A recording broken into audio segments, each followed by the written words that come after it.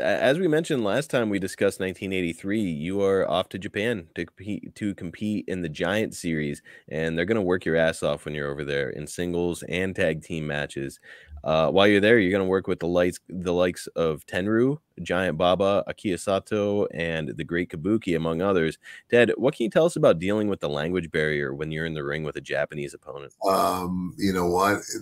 There really wasn't a language barrier in the ring because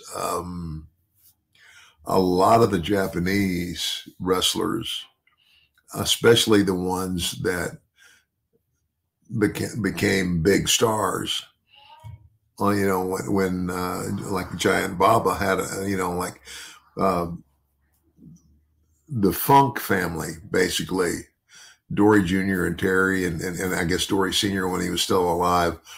And I don't know how they developed their relationship with Japan, but a lot of the young Japanese wrestlers would come over and spend time in the United States and in the Amarillo territory, Ah, okay.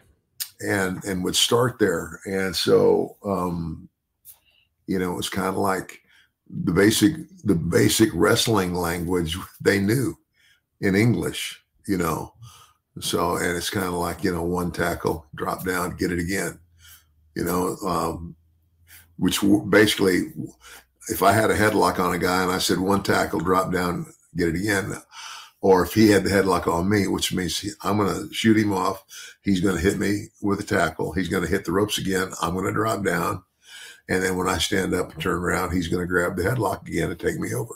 One tackle, drop down, get it again. Ah, okay.